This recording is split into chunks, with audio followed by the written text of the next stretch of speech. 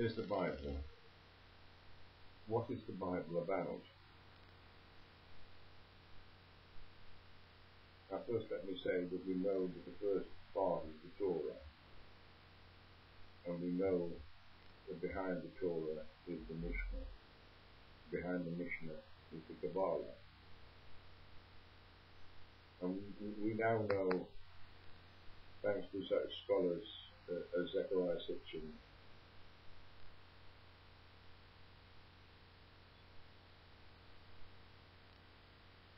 and others,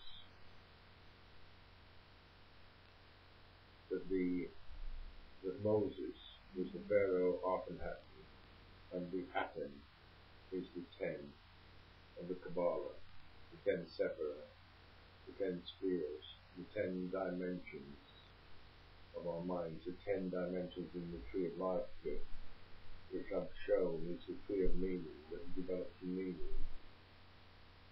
It's the very nature and development of meaning. So, we must consider in our society in the West, we must look at the Bible, what is it about? We're told it's about Jesus, that Jesus is a unique incarnation, but from the Kabbalah, and from the truth, we can see that the Nazarene,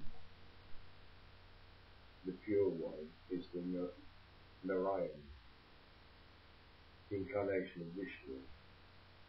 Abraham was a Brahman, the transpersonal self, the shining self of the Upanishads, the teachings of the Vedas, from the Indus Valley, from the ancient civilization, the teaching of the ancient world, the Brahman, that mysterious being, our true nature, the spirit.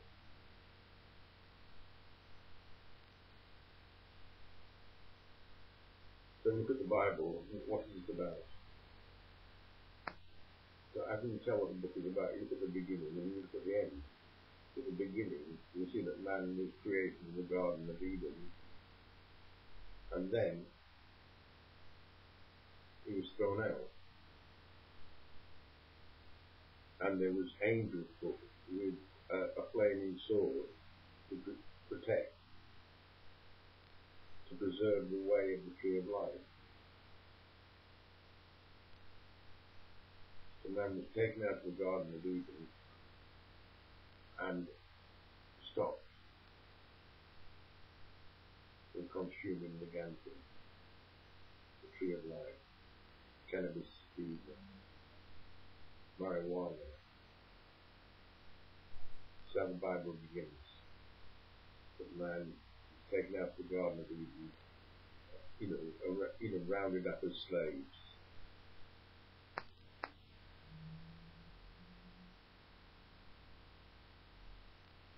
And taken away from the marijuana and made to work the ground. This is the curse at the beginning of the Bible. What Genesis is about. We were taken out of the Garden of Eden, which is the pure form, which I've tried to show in the Tree of Meaning videos, the development of our divine nature. We were taken out of that Garden of Eden, out of our natural selves, to work as slaves under corporate, religions like Christianity or Islam, corporate religions, corporate thinking. And we should be cooperative and inclusive, not corporatist and separatist, condemning the unbeliever with a face that is fit in the realm. If you're not a broken spirit with a corporate identity in the realm,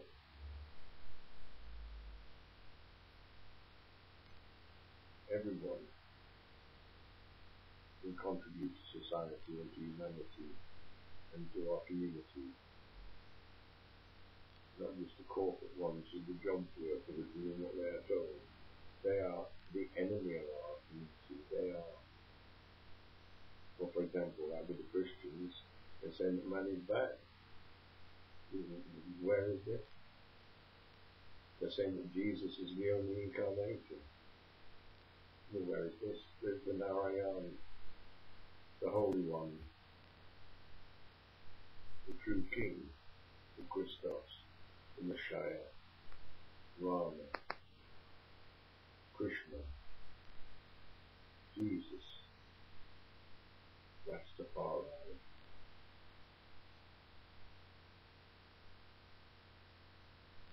So we see the Bible, the beginning and the end. At the end, it says there will be no more curse, and the tree of life will be growing everywhere. It will be growing in the midst of the street and on either side of the river, yielding its fruit, all year round. So what's happening to the marijuana, growing in the midst of the street, inside the houses, hydroponically, under the grow lights, giving its fruit all year round. And on either side of the river, being on both sides of the tracks, on either side of the tracks, in all classes of society. It's just the central authority, the central corporate entity is trying to enforce the marijuana laws, which are unenforceable in any community. And any prosecutions are malicious prosecutions. And taking any cannabis off the youth is theft.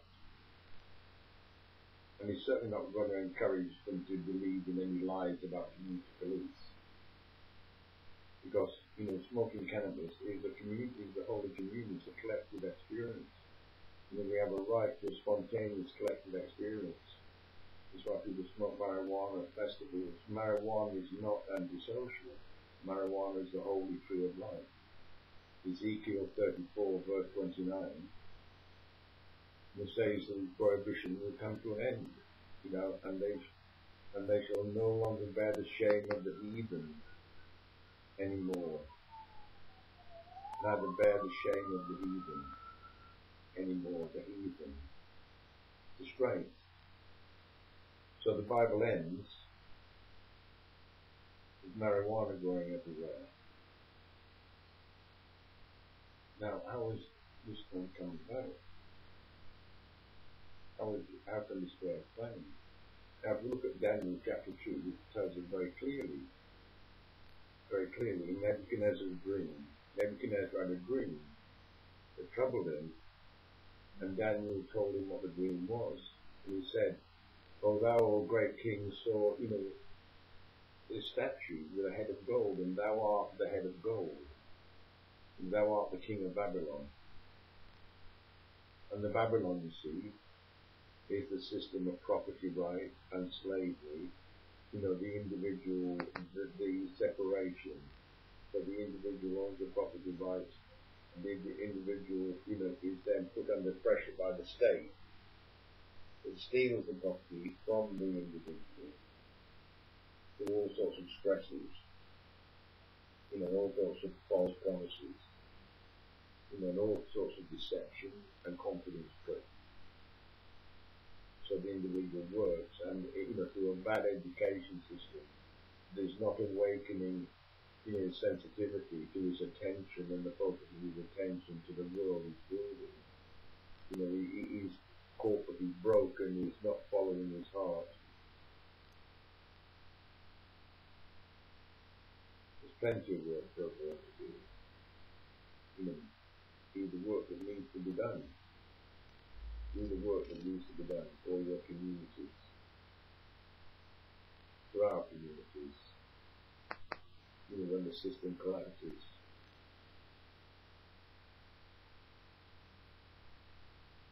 This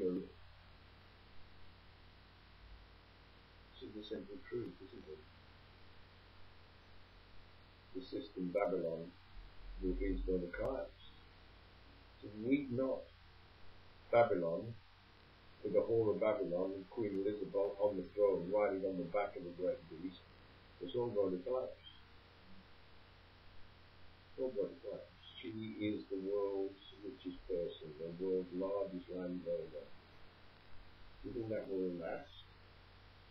Do you think all this believe, and did you believe in things? The scripture is clear. Babylon will be no more. In Babylon, the marijuana prohibition, we keep promising that we're going to, saying, oh, we'll legalize small amounts. You grow up few plants so that you know what I mean. So you don't have to rely on the local deliveries, local deals on meal deliveries by the local gangs.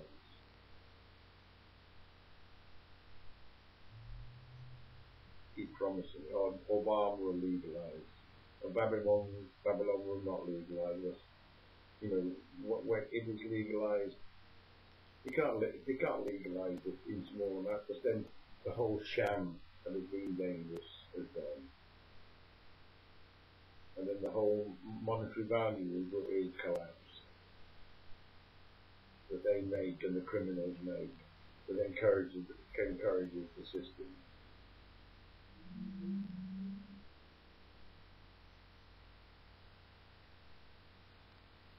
So this is how the Bible ends. Now, how is this going to collapse?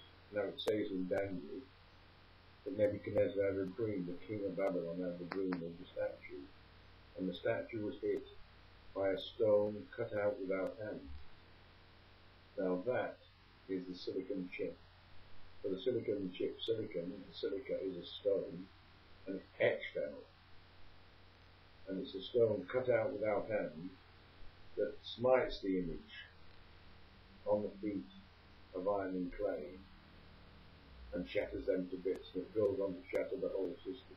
Now this stone cut out without hands is the silicon chip, literally. Just as the tree of life is literally marijuana, so the stone cut out without hands is literally the silicon chip. And the silicon chip, the stone cut out without hands, grows into a great mountain that fills the whole earth. That's what Daniel said. The stone cut out without hands grows into a great mountain that fills the whole earth. And this is what we've got, this silicon chip that created the internet, the World Wide Web that fills the whole earth. And it is that silicon chip that smites the image on the feet of the iron and clay, the reinforced concrete, the iron mixed with miry clay, that separates everybody into their concrete boxes. Read Daniel chapter 2.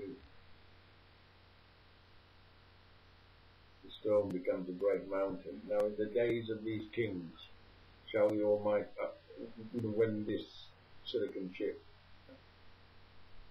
smites the system and destroys the basis of Babylon, which is, the individual ego, the work ethic, the working to lift yourself up by your bootstraps against, rip-off merchants and a corrupt system of extortionate professional fees and delusional jobs worth, taking your money, ripping you off, taking your birthright, sold down the river, generations after generations of slaves. That's why they tell you there's only one life, because they don't want you to know that you've got a right for the compensation for what your ancestors have done, for the injustices of Babylon for 5,000 years. 5,000 years. So the stone cut out without hands destroys the system through automation. It creates mass unemployment. Automation. And it goes on to shatter all the other levels of society, that depend on knowledge, because it's all accessible. It's all accessible. We just need better teachers. We just need people to think for themselves.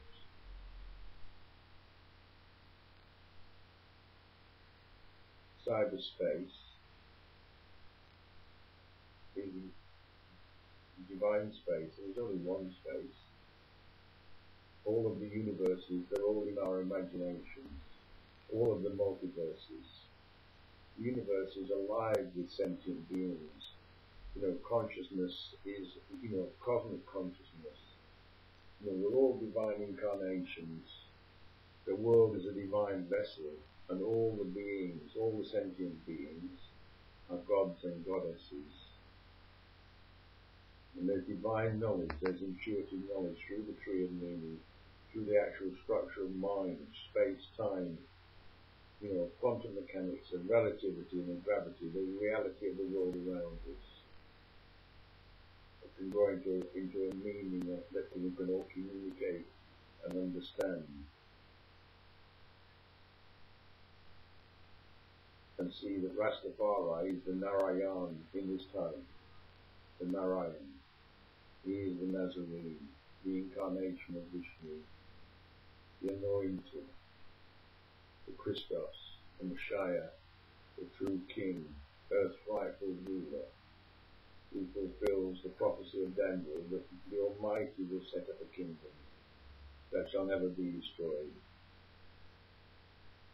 Who fulfills the prophecy in Revelation, for weep not, for behold the Lion of the tribe of Judah hath prevailed to open the book, to open this book, and reveal the literal truth that the stone cut out without hands is the silicon chip. The great mountain is the internet. The tree of life is marijuana. This is the truth. This is the unsealed truth. Jah Rastafari, Almighty God.